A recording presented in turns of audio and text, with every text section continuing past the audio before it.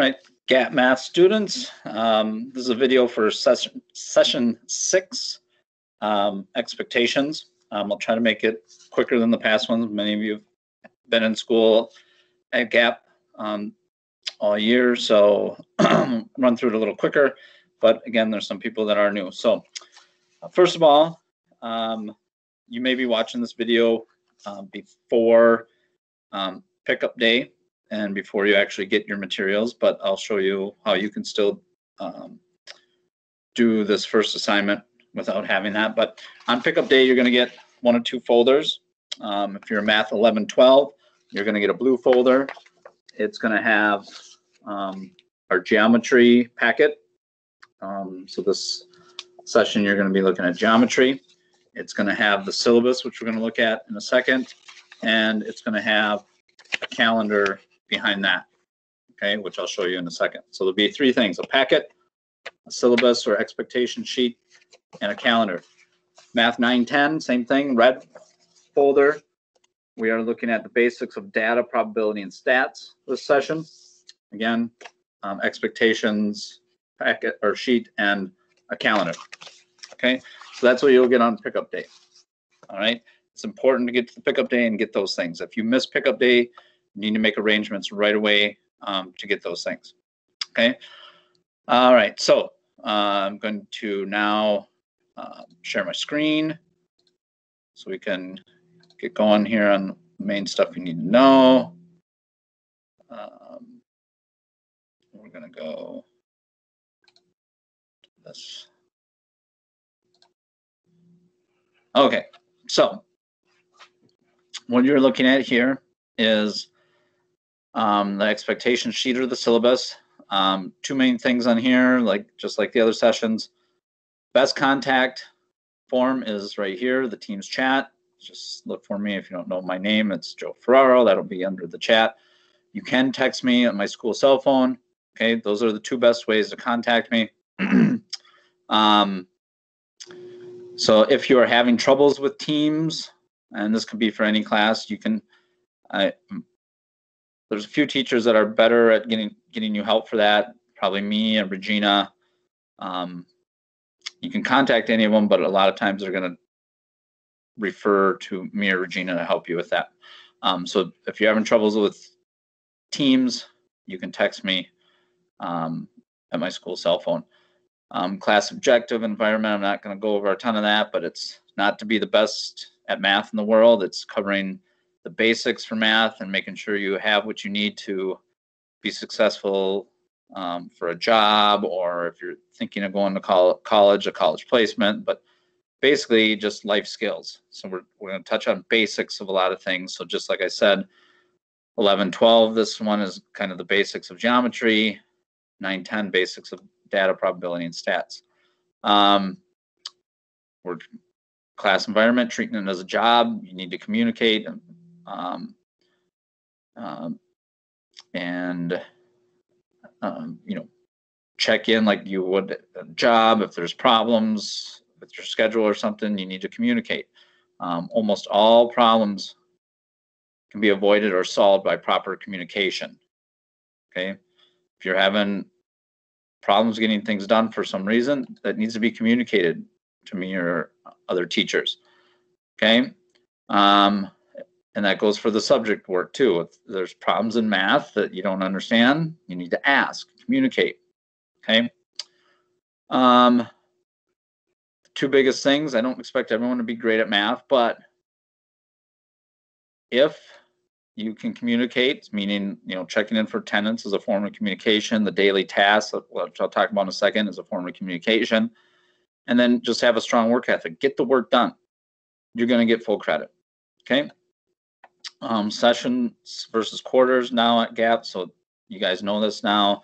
Instead of 4 quarters, we have 8 sessions. You switch classes every session. So we now have 3 classes per session instead of 6 classes per quarter. Okay.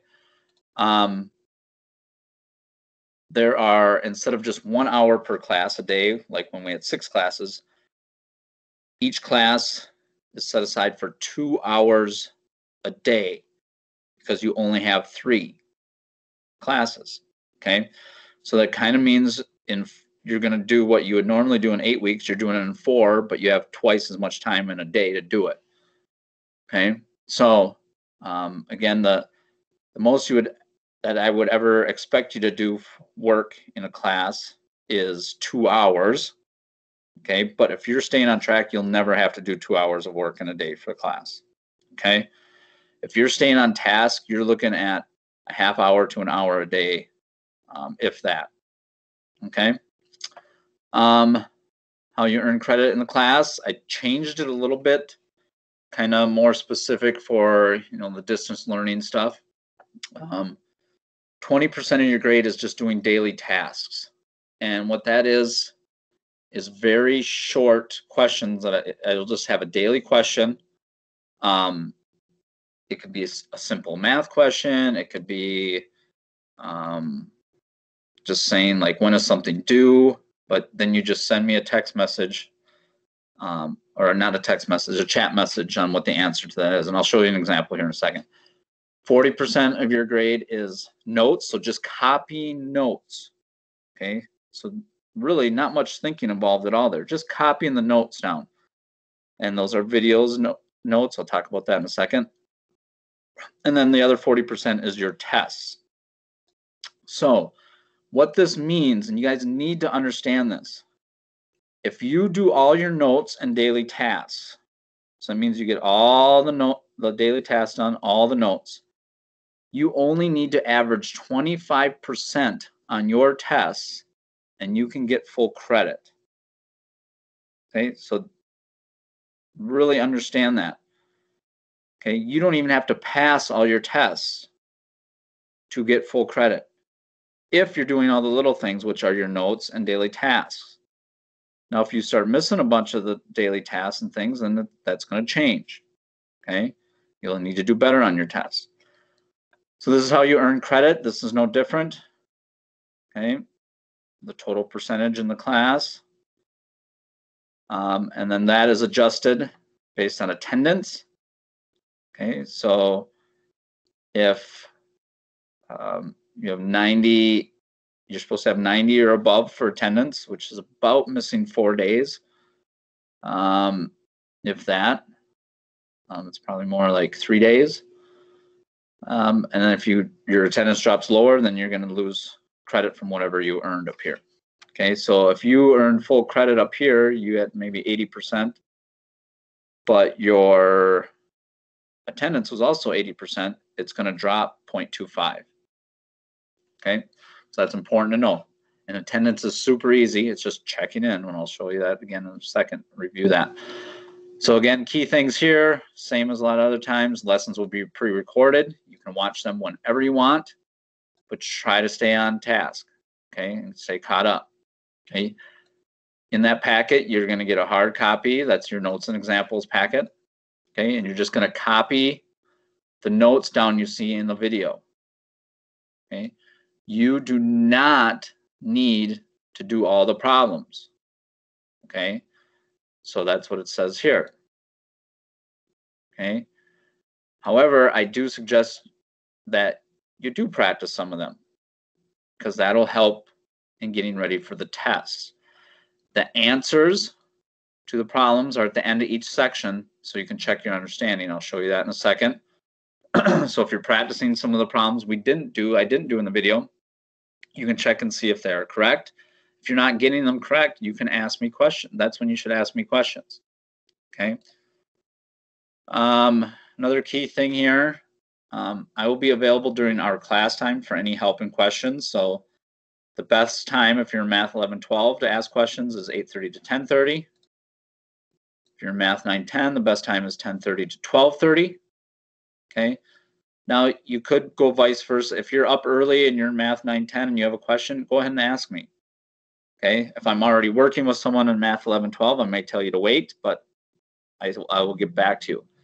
After 12:30, it may take me longer to get back to you. That's when I record videos or I have meetings. I still will get back to you, but you may need to wait longer before I get back. Okay.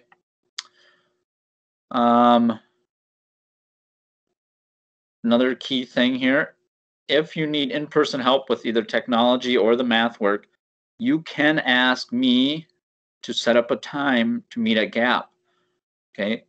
Or just in general, if you want a place to come study and you want to be away from home, you can ask any of the teachers. And there's certain times where there will be teachers here that you can come in and get help or just have a place to be, okay? You need to check with us first because we can't have everyone come, okay? There has to be a teacher here and there has to be room for whoever's coming, okay?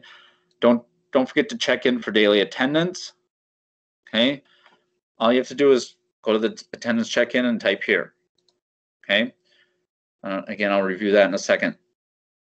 I'll review this whole yellow section here in a second, but it's make sure to check both the general channel and your chat messages daily. This is very important. The general channel will have the to-dos for the day and often include an easy daily task, which is worth 20% of your grade.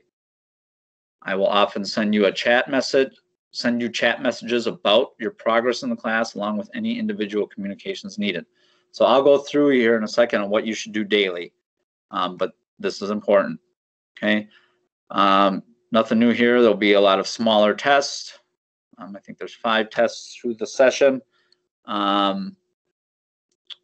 You could test out of topics, meaning if you ask to test out of a test before I post the notes for it, and then you pass that test, which needs to be done in 1 day, you don't have to do the notes for that section, okay?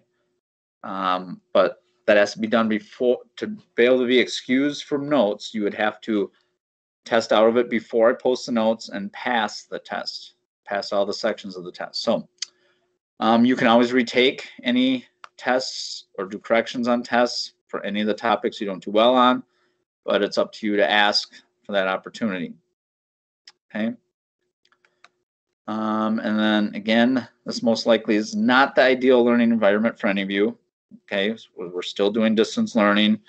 It looks like, you know, things are getting a little closer to be back to normal, but they're not yet.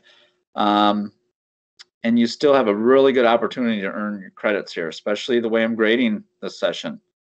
20% daily tasks, 40% notes, and then 40% tests. So make sure you're doing the 2 things I mentioned on the other page. Communicate and have a good work ethic. If you do these, you'll be successful, okay? If you go into your teams, okay, so you click on teams, this will look different than yours because I have the ones I teach here. But you may have last sessions and this sessions. Remember, if you want to get rid of last sessions, go on these 3 dots and just hit hide. Here, hit hide. And you can reorder your sessions too. If you want to put them in order, like this one would be first block. If this class is my second block, you can just move them around like that, okay? Next thing I want to show you is just what this section or this session's Teams page will look like, and then I'll kind of go through the process of what you should do by looking at an old one. So Math 910 looks the same way as this. There's a general, there's attendance, there's a calendar, and there's video notes, okay? I have posted the syllabus here, which we just looked at. If you want to click on them and blow it up, you can and read there. It's also in the files. If you click on files, if you you know, if you're going to do this video and video test before you get your handout, you can click on this, and again, you can blow it up. I think, yeah, like that. Attendance check-in. This is where you go, and each day you go here and just click here, and you're done. Okay. Here's the calendar. You can click on it and blow it up. You can also click on files at the top, but because this is a little cloudy here, let me pull it up here. It's a little easier to see. What you'll see is, hopefully you're watching this on one of the first 2 days of the session. And then the process that we will do, if you want to stay on task, is I will post the video notes. It shows what objectives you're doing. So Math 11, 12 will be 1 through 4. 9, 10 is 113 to 115. Okay, so that's what notes will be posted. So I give you 1 day just to copy the notes. That's it. Then I give you the next day to practice problems and ask questions. That's it. And then another day to test. Okay, you need to ask for a test after you do the notes. I won't just send you tests without you asking. When you feel ready, now you could ask for a test even on if you watch the video and you feel you're good on Wednesday here, you can ask for the test. Take it, and you don't have anything these days then. Okay, that's the process. So I'll post notes. You get a day to prep, so you get that day to copy the notes. You get a day to practice. You get a day to take a test. If you stay on that pattern and then that just repeats, you won't get behind and the class won't be that difficult. Okay, the last week, so there's going to be 1, 2, 3, 4, 5 tests. Then I even put a couple work days in at the end here. So the 31st of March is a work day. The last day of the session is April 1st. All work is due at 3, or the last communication I will do on that day is 3 p.m. The work is due by midnight that night on April 1st. Spring break begins on April 2nd. So we have April 2nd off and that whole next week of April. So there's our calendar. Okay. Since I'm on this page, I'll just show you the packets. So remember, packets look something like this. These objectives would be the section. So the first section there is 1 through 4. First section here is 113 through 115. At the end of a section, there's the answers to those problems. Okay, and again, they don't go in order. They go by groups of types of problems. Okay? And I'll talk about this more in the notes videos, but like number 1, you'd find here, and there's answer. Number 2, there's answer. And this is just for the ones that are in your practice and examples packet. Okay, so I'll go through that more. The video notes will be posted on this page, which I'll show you on my last sessions in a second. Okay, so if I go back here, just to show you what you should do on a daily basis, I'll go into one of my old sessions pages. So you can see from day 1, there's a bunch of to-dos. Okay, so I'll just pick a day. So if this was the day, you'd go here and you're going to read. Okay, here people weren't doing the daily tasks, so I put missing easy points. I might put the schedule up for the week, what it looks like, and this is the steps you take. So the first thing you're going to do after you read this is check in for attendance. So you'll click on there and check in for attendance. I usually write what assignments we've done so far, so if you're not caught up, you should be doing whatever I list here. So again, this is for last session. This isn't right now. Then I'll put the new thing for the day. So like on this day, if they're caught up, they should be doing the video notes. In this case, 38 through 39. And then usually the fourth thing, usually it could be different, but this is where the daily task is. Okay, so this day, it was just a little math question. Okay. Other days it might be, that's a little math question, but it could be something not even to do with math. Like here, it just says, answer this question in a chat message to me. How much credit are you trying for and willing to do the work for in this class? So if you're really striving for full credit, you would have wrote me that and said you were going to be willing to do that work. And that's all you have to do. So again, you'd go in this order. You would check in for attendance. You go in here. Okay, you just go here and click here, and you're done. And I might send you a little message back or just a thumbs up. Video notes. If the directions said do video notes, you would go here, and the video notes would be under here. They're all YouTube, so you can click on YouTube and do the work. Okay. and copy the notes. Okay, and it explains what you need to do for that. Also, check your chat messages. So you should be going to your chat messages anyways to write me for the daily task. But sometimes I'll write like a group message to everyone in the group, just saying like, if I'm going to be unavailable for a certain time or things like that. Okay.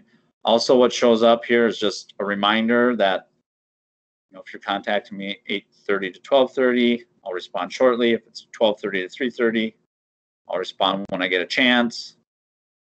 If it's a non-school day or between 3:30 at night and 8:30 the next morning, I'll respond when I can. Okay, for sure by 9 a.m. the next day. Okay, so that is what you should be checking on every day. Okay, I think that should be it. Now, after this, you watch this video, I should have a post on the normal teams page. So one of these. So you've already seen this, and the video that you're watching was posted under this one. And then I'll have a little test that you're just going to answer some questions on this stuff.